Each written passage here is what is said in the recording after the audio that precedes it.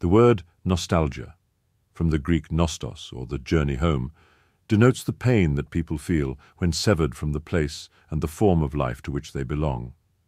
The capacity to feel this pain was regarded by the ancient Greeks as part of a virtuous character, proof of the loyalty that binds the individual to the community. The founding work of our literature, Homer's Odyssey, tells the story of a man who gives up immortality and life with a goddess to travel across dangerous seas to his oikos, to the home where his wife Penelope, son Telemachus, and their household await him, so as to rescue them from the intruders who have tried to dispossess him. Odysseus turns from the immortal, changeless nowhere of Calypso's isle to the mortal, changeable somewhere that is his, to the place bound to him by the firmest of existential ties.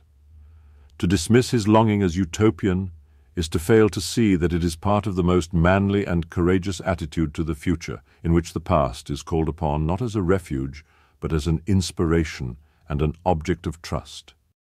Our poets tell us that we arrive home so as to know the place for the first time, as Eliot puts it in 4 quartets, his great poem of homecoming. Turning for home is not an escape from the world, but an affirmation of it. Such is the theme of Hölderlin's Heimkehr, describing the return journey, which is also the forward journey into the place of belonging. In 1,000 ways, art and religion offer us homecoming as the true redemption. Those who dismiss this sentiment as mere nostalgia, and therefore retrograde, dismiss what we are.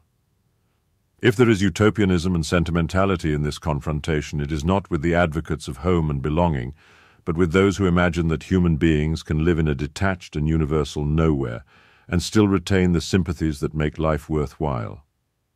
There is a utopia of somewhere, but there is also a utopia of nowhere, which is the home of frozen hearts.